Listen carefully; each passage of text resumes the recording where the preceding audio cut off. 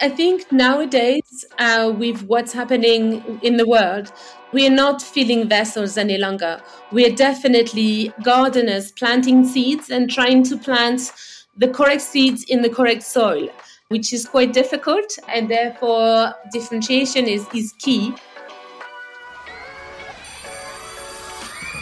As vozes do professor. أصوات المعلمون. 老師有話兒. Teachers' voices. Welcome to a special episode of Teachers' Voices, a podcast made from the stories of teachers from around the world, talking in their own words. I'm your host, Nina Alonso, and today, in celebration of World Teachers' Day, I'm bringing you a bonus episode to provide short inspirational stories together with quick practical ideas and sources that my guests have shared with me. The links to the tips and resources shared here can be found in the show notes and on bolt.expert. In the latest episode of Teachers' Voices, we have listened to researchers and educators around the world working with the International Baccalaureate Organization in looking for ways to create learning environments that support curiosity and creativity. We are in an unprecedented moment in time in which the international community at global and local levels is trying to gather all possible efforts to fight a tremendous global learning crisis, which means that around 70% of children in low and middle income countries cannot read and understand a simple text by age 10. So today, to mark World Teachers' Day, I would like to celebrate the inspiring and motivational perspectives of some education researchers and teachers I have recently been speaking with. Thank you to Sladana and Sarah from the Australian Council for Educational Research, who have been conducting research in collaboration with International Baccalaureate. Thanks to Ingrid, Asmin, Monica, Marie and Kylie, teachers who took part in this project, for their insights. Be sure to listen to episode 6 to hear about their experiences exploring the role of curiosity and creativity in the classroom. Many educators tell me that important moments in their lives shaped who they are and how they approach their education commitment. Listen now to the turning points that made them the engaged and motivated teachers and researchers they are today. Let's first hear about Sarah and Sladana's experiences as students.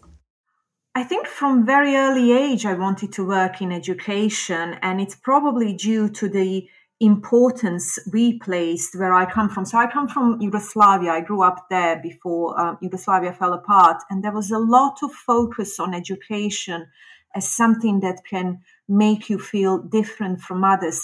It felt like a way to contribute to the society. So if you take learning seriously and if you continue with your education, then you can contribute to the society in the best possible way.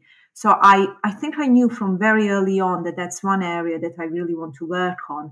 And then it was obviously making a choice whether I want to be a teacher, whether I want to work on the research side or on the policy side.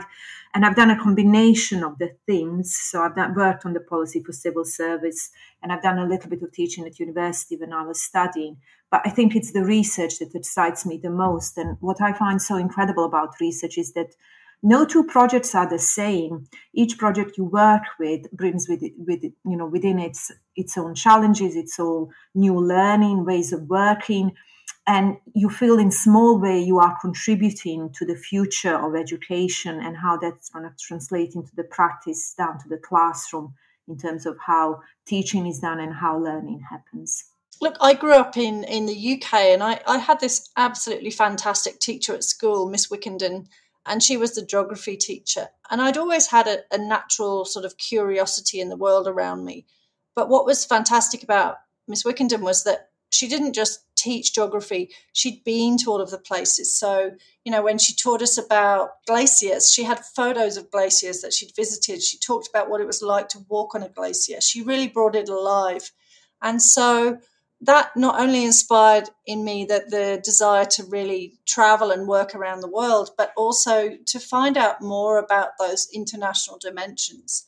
So I started out my career as a teacher. I was a teacher for 12 years, and I became particularly interested in what happens when students are exposed to international influences, how that can help change them, and particularly the notion of global citizenship. So I ended up doing a PhD in that area. And I'm really lucky I get to work on lots of different projects. But for me, the really exciting ones are those with the international dimension. And in this project, when we were looking at creativity and curiosity, one of the key parameters was to consider different cultures, different countries. Also, as a university student, Ingrid, who now teaches in China, experienced a personal challenge that made her want to become an educator. For me, it was when I was first year at university, I got a tumor. And I thought that I would die. And I thought I was a good student, just following what my parents said. So I was supposed to become an engineer because an engineer is a safe job and you get a lot of money. You buy a big house, a big car. And then I got this tumor and I thought, oh my gosh, what is life? And I thought that I wanted to actually become an educator because I wanted to learn all the time. I felt that when you have another job, you learn less than when you are an educator. And I really wanted to make students actually reflect on their life and not just follow. And the same way as a good student, I was just following what people were asking me to do. And I was trying to do it my best, but there was no real input from me. I was just a good servant of education. And that's why I thought, okay, I'm going to become a teacher. I'm going to see the world because we never know if tomorrow is going to happen. So I want to see the beauty of the world and I want to spread this beauty. I want to show the young generation that actually it's important to know, but there's more to it. As a university lecturer myself, whose students are future educators, I found heartwarming the stories of Australian teachers Maurice and Kylie, whose first experiences as trainee teachers left an important imprint on how they wanted to approach the teaching profession. I started out my early career in a rural school, in a public school, and it had composite classrooms. So I was teaching from kindergarten, year 1, year 2, and year 3, all in the one classroom. And I think it was at that point in time that I really valued differentiation and the importance of collaboration, but differentiation, not necessarily according to what year level the students were at, but according to their developmental levels. Mm-hmm. So that was probably the most significant life-changing event for me. I would have said in university, my second practicum where I was out in a school, and I was there for 4 weeks, and I just developed such a beautiful rapport with the students in my care. And whilst I always thought that I'd want to be a teacher, it was that practicum that made me realise that it was a passion for me and it was definitely the area I wanted to pursue. I felt quite emotional leaving the class after 4 weeks, but that's when I knew that I could make a difference to students' lives, and I just loved seeing their little minds grow and the impact that me and my lessons could have on them. Creating the best possible conditions for learning naturally focuses on the school environment, but a supportive learning community extends far beyond the classroom. Here is Asbin, a teacher in Mumbai in India. And I think this one life-changing experience was when in my second year after joining school, there was this huge 50-year celebration, and I saw the entire community come together. And these were parents, former teachers, alum, even the chefs, the cooks, everyone come together and create this video. And the mantra of that video was, no one is ever X or an alum of this school. And the whole focus, I come from a very competitive school background. I did my state board schooling. And as a teacher, to completely break that and adopt a new culture, which is so forward thinking, nurturing, I think that was the turning point in my life. I actually saw how the school broke barriers between teachers and students and parents, because, you had the parents come to cook, you had the parents come to read stories, and it was such a warm relationship between the community. that completely transformed the way I thought. Let's hear now about some interesting resources and tips to foster students' curiosity and creativity shared by our teachers. We will begin by listening to Ingrid. I think in terms of book, I really like Ken Robinson, Out of Your Mind. I think it's a great analysis of educations, and he definitely makes you think. The tips is that to just look at how the students are developing, but not just in the short term. For teachers working with primary school children, Maureen and Kylie from Australia recommended these. Another good book, Nina, is The Day the Crayons Quit, which is a really quite interesting text. It's about creativity and difference and diversity, and that's intercultural understandings as well. I know there's Knowledge Works is forecasting the future of education, because we really need to be on the front foot of education today. And to do that is quite challenging. But as a global school, we do tap into Knowledge Works, and they have a blog and resources and professional learning opportunities there. So that's a great one. Kath Murdoch is an Australian teacher, very well known within Australia for her work in inquiry models. Mm-hmm. And we have been lucky enough to have Kath come and present to our school a couple of years back now, but she regularly produces a newsletter that pops into my email address, which I thoroughly enjoy. But yes, her blogs and her monthly emails I find to be an excellent source of generating curiosity in my students. And here are Asmin's recommendations.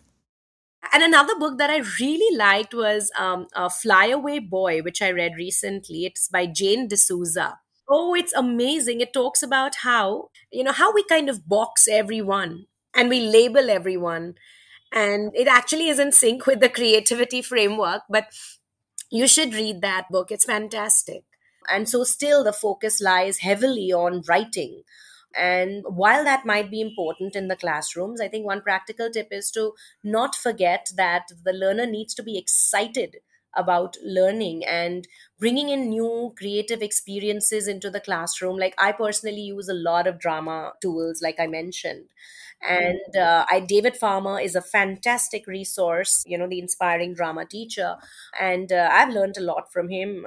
And if you enroll for that program, then every 2-3 weeks, we kind of have Zoom meetings where we share pedagogic practices, where he tells us about new drama, things that he's tried in his classroom. We share what we have. Asmin and I also talked about Jiddu Krishnamurti's lectures. As a source of inspiration, we both recommend. I would also recommend a short blog post in The Conversation called 5 Questions Answered About How to Keep Your Kids Curious. Let's conclude this bonus episode with some of the best advice our teachers wanted to share. For me, the conscious decision has always been to keep varying strategies such that, my learners who are differently abled are as excited about coming to class, trying to learn as the average class. And so personally, for me, the one thing that I do is I do extensive research on pedagogic tools. Something which can then make the learning more transferable for that child. And I think that's the real assessment. That's what we actually believe, that if you're able to transfer your learning, if you're able to apply your learning, if you're able to do something which is from self to beyond, maybe something like a social entrepreneurship, something that we want to bring into our school in a big manner. So these are real outcomes of learning. And this is what, as teachers, we always endeavor to move towards that person inquiries. That's such a beautiful way to show what you're learning in school. And I think that's the real assessment. Being able to engage with students on a personal level according to where they're at is where most students will flourish in their own domain. From my perspective, I think building time into your week or your fortnight or your month in the classroom for students to have time to follow an interest, develop their knowledge of something that they're interested in or something that they want to learn more about. There's no pressure on them to perform. There's no pressure on them to have an end result. It can be an ongoing process. It can be unfinished, but it just gives them time to experience either a curiosity or their own creativity. I hope you find the stories, tips, and resources shared here useful. Thank you for listening to this special episode of Teachers' Voices. You can find the links of the resources on bold.expert and in the show notes. Learn more about our guests and find links to the report of the ACER research done about curiosity and creativity on behalf of the International Baccalaureate Organization, the IBO, and on the IBO website, or visit bold.expert.